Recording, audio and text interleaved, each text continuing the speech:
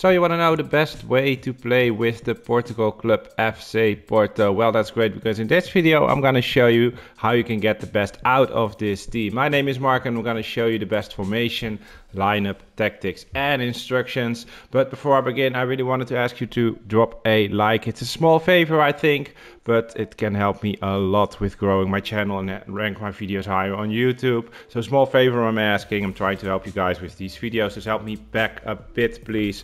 And if you're new to the channel, I want to find your way back really easy. Make sure you are subscribed with the notifications on.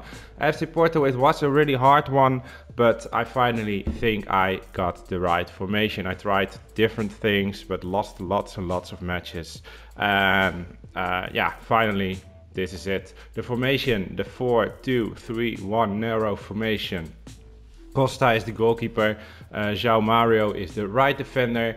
PORTO, amazing center back, one of the best I used this year in online seasons, especially if you are looking at the 81 rating. Some players have way higher rating, but this guy felt so damn good. The other center back, a bit of a surprise maybe, is Manafa. I know he is not a center back, but all the center backs that we have in this formation are really slow, like Carmo 50 pace, Cardoso 61 pace. We also have Marcano 50 pace. So they are really slow in my opinion, and I like to have faster center backs. So I tried Manafa. He was pretty good. He has not the best defensive stats, not the best physical stats, but that was not a great issue for me, a big issue for me.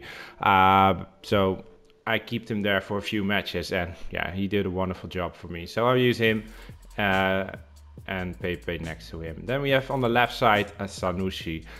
We have two central defensive midfielders. I hope I'm saying the name right. It's Eustaquio and the other one is Uribe. Uribe is more playing more like a box-to-box player. I know he's not really a box-to-box player because he doesn't have the high work rate. He has medium-high. But yeah, he can do whatever he wants. I'm going to show you that in the instructions later. And this guy is playing more like the defensive player. Then on the right side of the attack, I'm using PORTO. Otavio is the central attacking midfielder and Galeno is the left attacking midfielder. And I'm using Taremi as the striker. Then we're going to the tactics.